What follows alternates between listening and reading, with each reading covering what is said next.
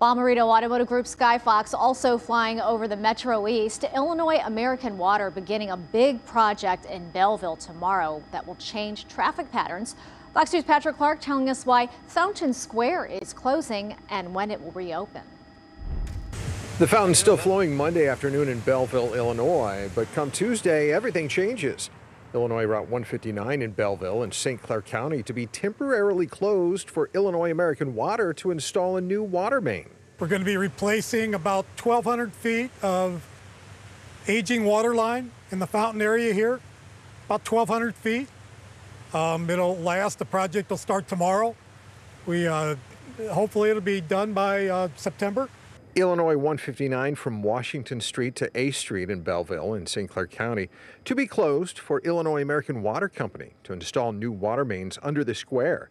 It's time to get it started. We work closely with the city, with the chamber. This is the pocket of time to do it. We won't interfere with any festivals, any city events. We realize it is a temporary inconvenience, but very, very important that we get it done.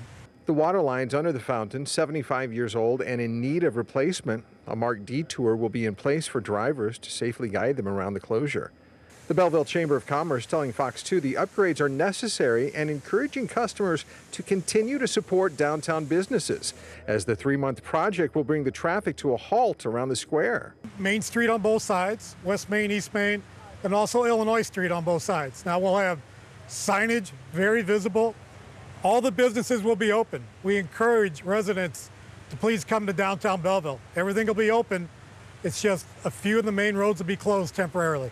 In Belleville, Patrick Clark, Fox 2 News.